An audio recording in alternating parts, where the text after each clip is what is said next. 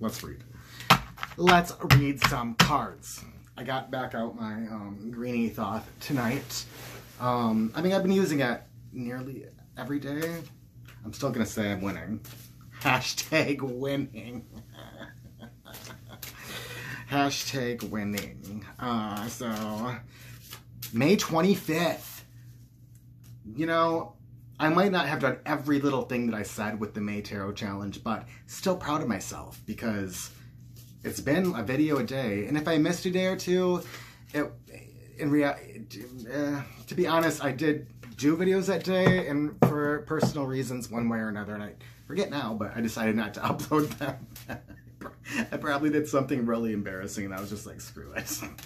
I did it, and I know I did it, so I'm still on track for the May Challenge, my modified May Challenge for myself. So today we're gonna old school it back to the beginning of May and do just one question with 2 or 3 cards, probably 2 cards. What can I do over the next week to help let go of the past? I mean, to have a question that, how can I let go of the past, is so big, you know, like, the tarot isn't going to give you one card and say, do this, and you're healed for eternity. So I feel like it makes more sense to say, let's focus on just the next week. Maybe, let's even just say, what can I do over the next few days to help let go? That's the word. That's the word. Not even heal, not forget. Let go. Let go. Stop consuming my soul. Yeah, that's what we're gonna do. And I'm ready, so let's just do it. Let's, right there. It feels right. It feels good. It feels good. What's this, the sun? It is the sun. Ugh. Okay, fixing my nail. Let the light in, Shane. So, I was just saying earlier today, because I made a video earlier today, then I was like, nope, that one is not going up. That was dark. That was too much. And I was saying that, like, sometimes when I think about the past and, like, certain resentments and stuff I have that I'm very good at keeping, you know, hanging on to, but it feels like sometimes,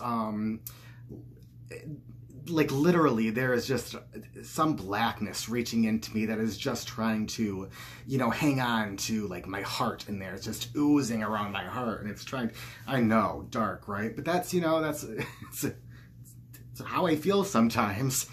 And especially when thinking about resentments, and I just want to rip it out and, you know, stop doing that to me. Like, and so it's very, I mean, great card. And, you know, we could go deeper, but why? Let the light in. Be the light. Let it shine from me, you know? Be, you know, all those things I want to be. Yes, I want to, you know, I want to be in touch with my shadow side and my darker elements. You know, a huge fan of that. But I do too much of that, and I forget that I also need to project, you know, I need to project healing, and I need to project growth. Excuse me. And I need to project that attitude, you know, and you know, and that will help me. You know, it's in there somewhere, and it's sealed very tightly, and it's hidden in little crevices, and, you know, and I need to let it out, because if I don't let it out, it's just going to sit in there and kind of rot. You know, and it's just going to get darker and darker, and I need to let that out. You know, do I need to draw another card? Do I need to draw another card? I'm not going to.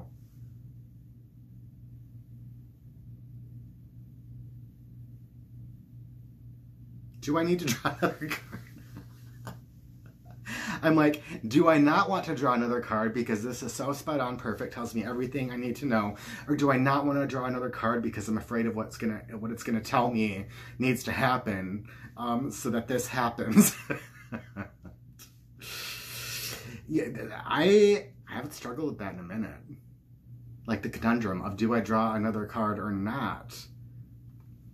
We can look at the shadow. What is going on with that shadow? Ooh, failure. 7 of Pentacles. Let's look up good old, let's just look at Crowley. Let's look at what Crowley has to say about the 7 of Pentacles as failure. Because that's not what we see it as in the Rider-Waite, is it now? So what does he have to say? It might be interesting to read because he has little sections. I think it's his book.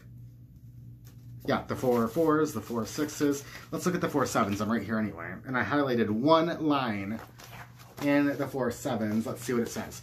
It says, the 4 7s are not capable of bringing any comfort. Each one represents the degeneration of the element. Its utmost weakness is exposed in every case. The utmost weakness of the Pentacles is being exposed in the 7. Good to remember about the 7s. Now that tells me a little bit. That tells me quite a bit.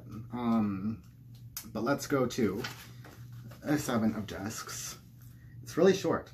The number 7, which is Netzach, has its customary enfeebling effect, and this is made worse by the influence of Saturn in Taurus. The discs are arranged in the shape of the geomantic figure Rubius, the most ugly and menacing of the 16. I don't know what that is. I'd have to look. C5 of Cups. We're not going to right now.